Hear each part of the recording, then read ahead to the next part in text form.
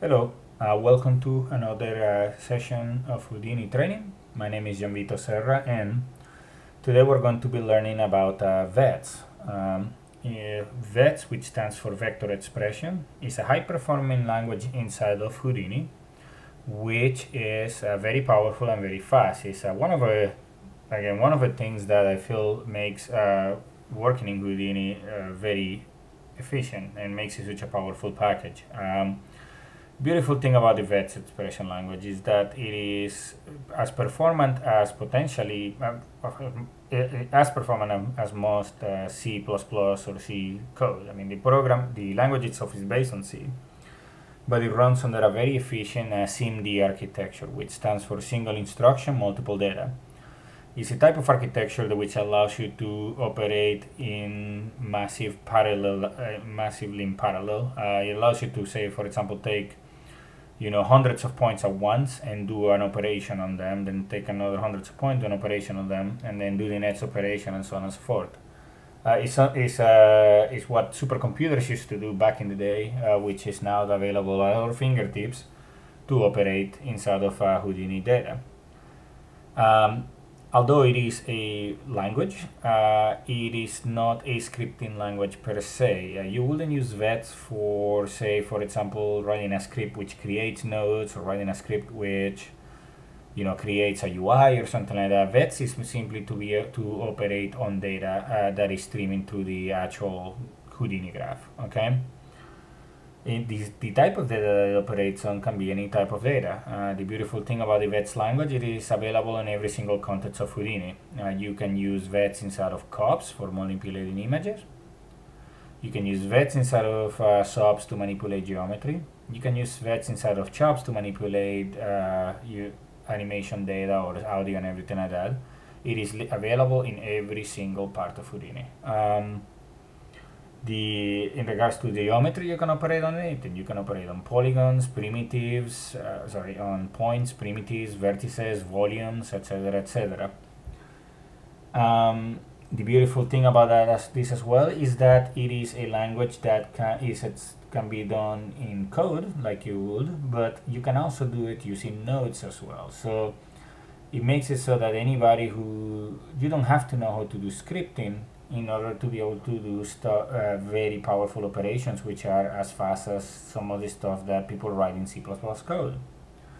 Seems crazy to believe, but I mean, this is something that I have experienced for many years, and I have, manipulated billions of points with that. I've manipulated scan data with it, and it's incredibly high performing, and most of it, and I am by no means a low-level programmer of any sorts.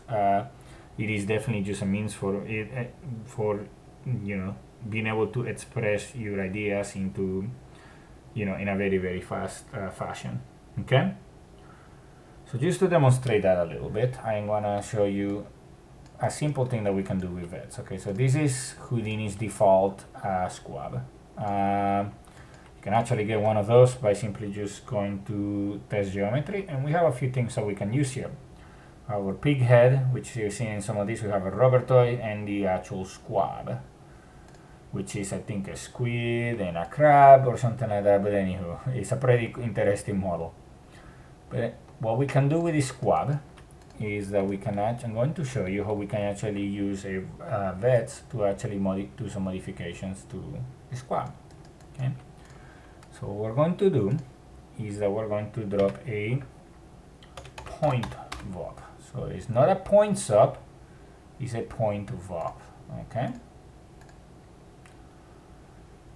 Alright, so I'm gonna highlight it, and you will notice that nothing happens to begin with. Okay.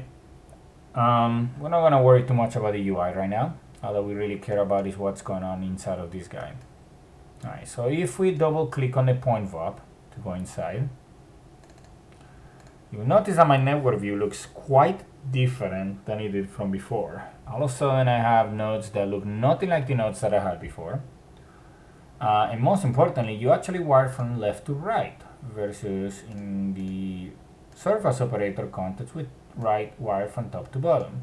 Whoops, and look at that, I disconnected. So I'll explain why. The reason why is because on the actual surface contents or any of the high-level contents of Houdini, you are doing high-level operations. Okay, you are bringing a whole geometry as a node, you are doing an extrude as a whole node, you are doing a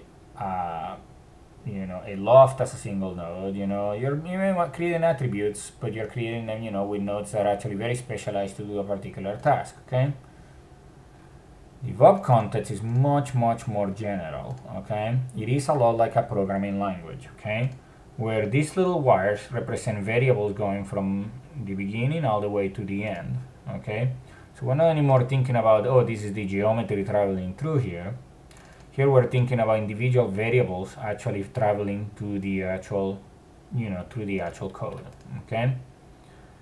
If we look at even some of the operations that we have here, we have a lot of operations which are very low level, like low level math operations. Even matrix multiplications and manipulations, stuff related to linear algebra. Some vector operations that we can do, and some volumetric stuff. We still have some geometry controls, but it's always very low level operations that we can do. Okay, look at this as a way for you to write your own nodes without having to do any scripting. Okay, or to do very minimal scripting in some cases. So anytime that you actually create a VOP network like this, you can always come back here and right click on your VOP node and go to view VEX code, and that will show you the actual code that Houdini is writing on the fly every time that we create any kind of VEX operation. Okay, although this code looks very crazy to begin with, when it is compiled and processed in the runtime, it's actually incredibly efficient. I mean, you can use code this crazy or or more minimal, it will still process quite fast. You make very little difference in that sense. But so what we can do here is, because we actually are able to wire things from an input to an output, we're able to do quite a few things. Okay, so in this particular case, for example, I'm grabbing this thing that is a P and filling the P. Now, one thing that you will notice is that this looks a lot like attributes. Okay, so we'll learn a little bit about attributes. And if you look at some of the names of these little variables that are coming through, like CD, for example, these are pretty much like attributes. Okay, you can look at VEX in geometry context or VOPs in the geometry context as a means to operate on attributes, if you will. Okay, so what can we do? So in this case, we're doing nothing. But say, for example, we wanted to grab the position and we wanted to add a multiply node. I'm going to add a multiply here. Okay, and I'm going to feed the position into this. Okay, now you notice that the multiply takes multiple inputs. Okay, in this particular case, it's waiting for an input too. What I'm going to do here is I'm going to drop another node called a constant. Okay, so the constant allows me to drop in a single value. Okay, it doesn't matter what the value is, you can set it right here. This is a lot like if you're actually making a shader inside of Unreal, where you will actually be able to come in here and actually do, set a constant color, for example. In this case, what I'm going to do is I'm going to set a value of 0.5, and I'm going to feed that into the multiply. Okay, you'll notice that nothing is happening right now because this is going nowhere. I mean, I have a product here, which is a combined value, but it won't do anything until I feed it into something. Okay, so in this case, what I want to do is I want to grab the product and I want to feed it into the position. And now notice that my squab got smaller. And as I play with the constant, you'll notice that my squab is getting bigger and smaller on the fly as we're actually changing this value. Okay, very cool. Now, here is something a little bit more interesting. So what happens if we, instead of wiring the position to the P, or the output of the product to the P, we actually wire it, we disconnect this, and we actually wire it to the color. Now check it out. Now what we actually get is that the position of the actual mesh is driving the color of the mesh. Okay, so, and if I play with the multiplier, you will notice that the color is indeed changing. If I come out here and I put a transform node, oops, and start playing with the position, you will notice that my colors are actually changing on the fly.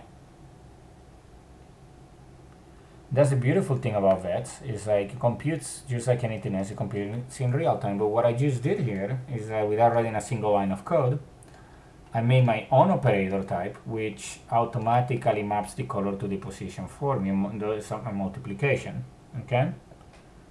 So it's very cool and very powerful. We can even take, for example, the normals, and instead feed that into the color, okay? And now what we get here is basically a world space normal map of my actual squad. Likewise, we can feed that into the actual input of my product and do the same operation here. And you will notice that now I have a normal multiplier that I created here. Very cool. Now say for example I didn't want to have to dive into the actual VOP node, and instead I wanted to actually use, say for example I wanted to use a constant, no, instead of a constant, an actual parameter, we can do so. We can type parameter and feed the parameter into this, okay? And we want to color parameter multiplier,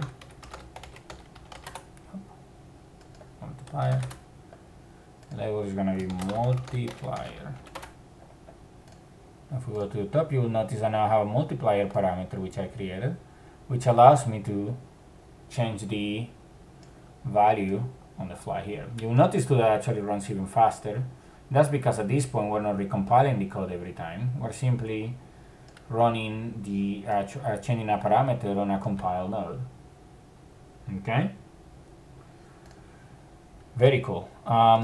We can also bring in arbitrary attributes into the VEX context. So for example, say I come here and I say, throw an attribute create.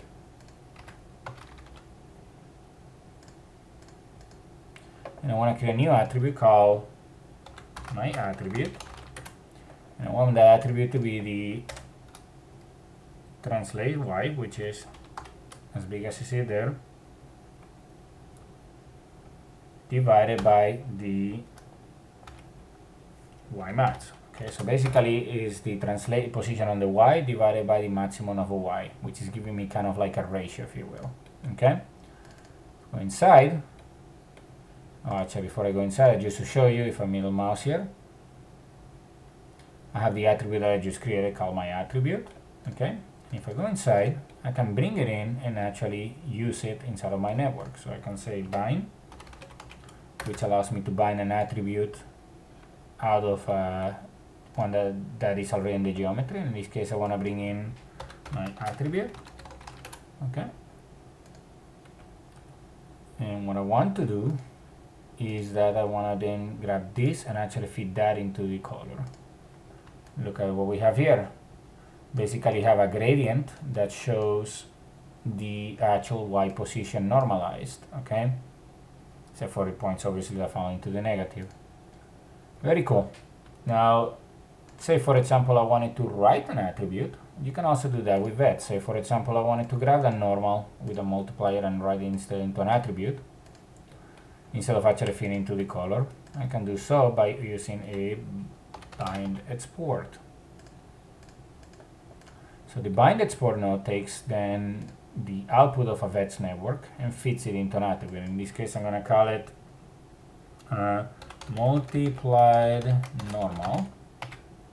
Okay, and I'm going to make it a vector since it's actually 3 floats coming through. And if we go out to the top and we go to see the spreadsheet, you'll notice that now I have a new point attribute called my multiplied vector, or my multiplied normal, okay? And if I play with the slider, you will notice that my VEX operation is still giving me the multiplied normal as a brand new attribute, which I created using VEX, okay? If you look careful here, you will notice too that we have little different color-coded boxes here, okay? If you roll over the box, you will notice it tells you what the actual attribute name is, or the variable name that you're passing is, but it will tell you the actual type as well. So this is a vector, for example. The age one, if you look, is like a darker green, is actually a float. The blue one here is actually an int. And the op input one here, which is the first input of the node, is actually op input 1, which is an actual string, the path to the first input. All the little different boxes, color-coded boxes, represent a different data type. You can sometimes feed different color boxes together, like you get a dotted line like this, because what Houdini will do behind the scenes is actually do casting. But you don't have to do that, you know, you can always do an explicit cast, you know. So say, for example, in this case, I just wanted the red color of the one modified by the height. I can do a float to vector and feed the first input into this, and then set the two values to 0 and 0, which they are by default, and feed that into this, and now we get the actual red. And we can even add green if we want to here. You will see the actual colors change there. It's a lot of, for example, noise operations that we can do. So let's say, for example, add a little bit of let's see, curl noise, and take my position, feed that into the position here, and get a little bit of noise actually happening. Well, in this case, a lot, because we have a lot of amplitude. But we can basically use this to also modify geometry, like we are able to see here. Yeah, okay, this guy gets a little bit closer to our actual squab here that we have before. But reduce the frequency even a little bit. And you can see how very quickly we can actually modify geometry using VEX. Very cool. Now, in addition to operating on geometry, such as points, VEX can also operate, say, for example, on primitives. Okay. Just, whoops, sorry, one node. What I wanted to drop in here was actually a primitive VOP. Okay, so it's just like the point VOP, except that actually operates on primitives. So if we're looking here, similar to how we did before, we can grab a primitive normal, for example, and feed it into the primitive color. Okay, but you will notice that now we get more of a faceted look because we're actually adding colors to the actual primitives. Okay. But we can, for example, grab the primitive normal and then compare and then get the edge component by saying get vector component, compare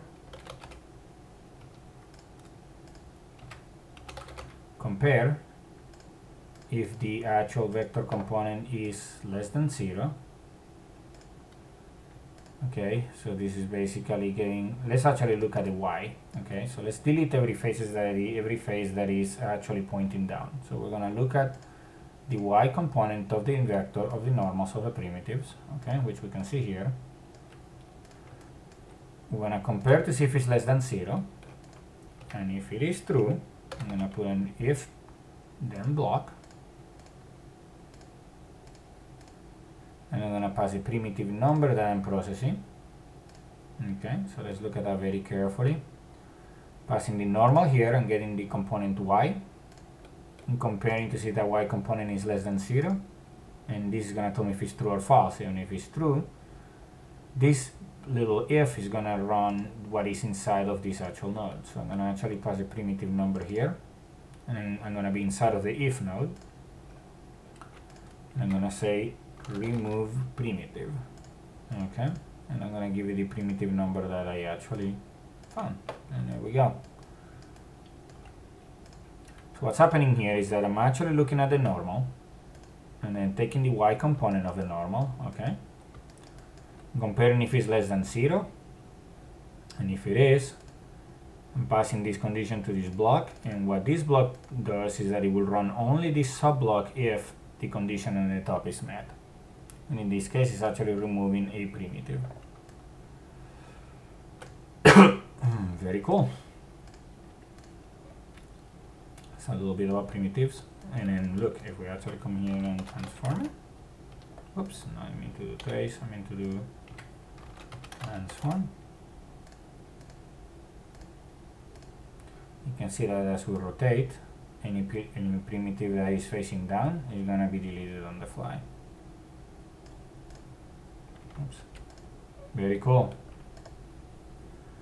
Alright, giving another quick demonstration, I'm going to drop a cup network, cup2 network, which if you guys remember from previous lessons, is where we can actually come and actually do image type operations. And I'm going to switch to my composite view, and I'm going to use a file cup to bring my image.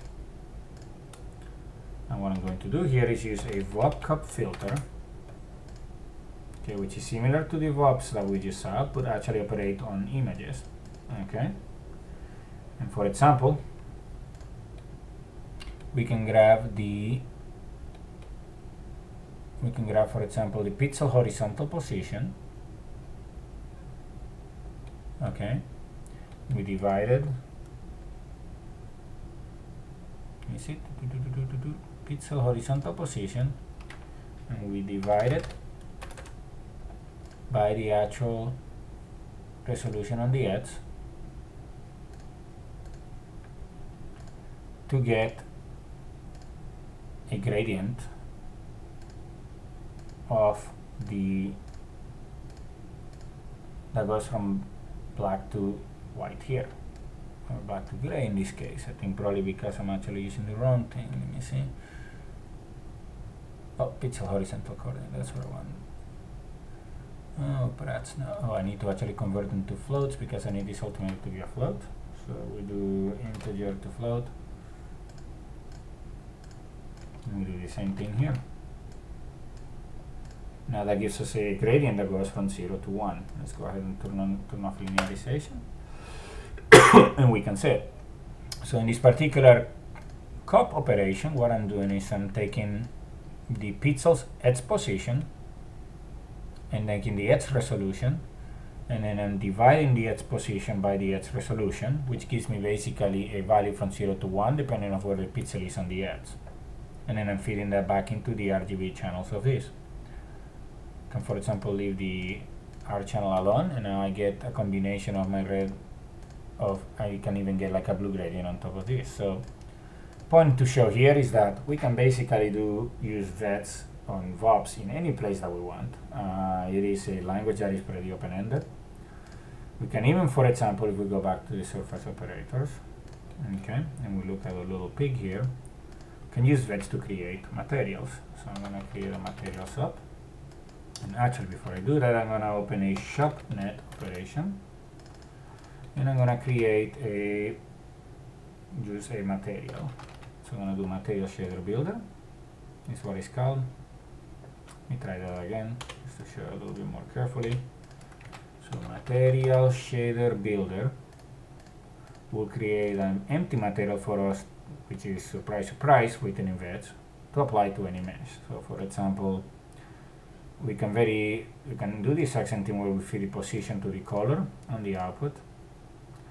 And if we assign this material to the actual pig head by using the material VOP sub. Let me just show that again really quick as well. So we use a material operator to assign a material. Now it's very important to understand that the material sub assigns materials. It doesn't actually create materials. Okay, the materials are created inside of a shopnet. So if we click here and browse over to the shopnet, you can click on the VOP material. Now this thing will have a material assigned that I just created. And if I render it,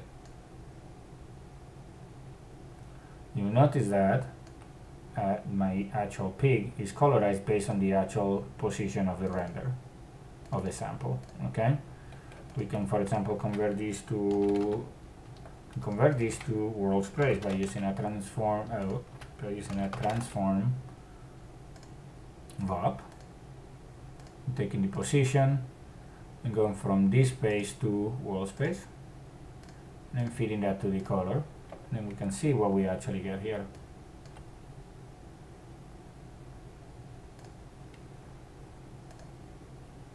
So it's a very powerful way to, it's a context that is powerful because the moment that you actually learn VEX or VOPs, you can pretty much use it anywhere you want.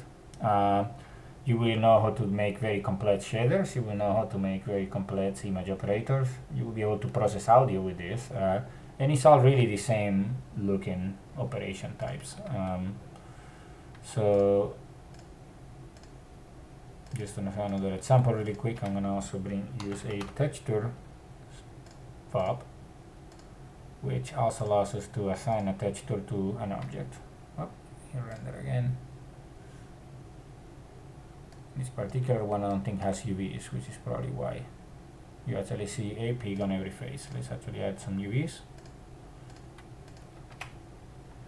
UV and wrap. Let me see. We add UV and wrap, which creates UVs. And then we can bring those UVs here to actually modify the actual, let me see, to actually affect the coordinates of the texture that we are seeing on the screen. There we go. There we go. So again, same operations that you will do to actually do modifying geometry, we can use to simply modify, create shaders. We can use it to modify images, etc., etc. Okay. We can also do similar operations or equivalent operations using also code-based versions of these operators. So if we use a point triangle, we can do the exact same thing that we're doing here, but we can use it using code, which in some cases is actually easier than actually wiring nodes, but I feel like the actual node networks are a great way to actually learn. And once you actually get more familiar, more comfortable with using the nodes, I mean, it's very easy to start picking up how to actually write some of these things in code like this. The nice thing about this is that it's very nice to sometimes be able to get a very speedy setup going using this way. And if you wanted to so for every VOP node that we have here, we have for it a wrangle node that we can use. So primitive wrangle will be the equivalent of a primitive VOP. Okay, the exact same thing. And we can even, if you want to, find some examples here by clicking on this little drop down here and actually picking an actual one of these examples that you have here, and that will actually create some code here. Some of this code I think is actually probably optimized for points, which is why it looks like this. But you can see, you can come in here and actually start learning a little bit about how to actually write VEX by just using those little shortcuts there. Okay, and I think that should be it for this lesson. We feel we covered plenty for to get started. My name is Gianvito Serra, and thank you for watching. We'll have further lessons on VEX continuing on a little later.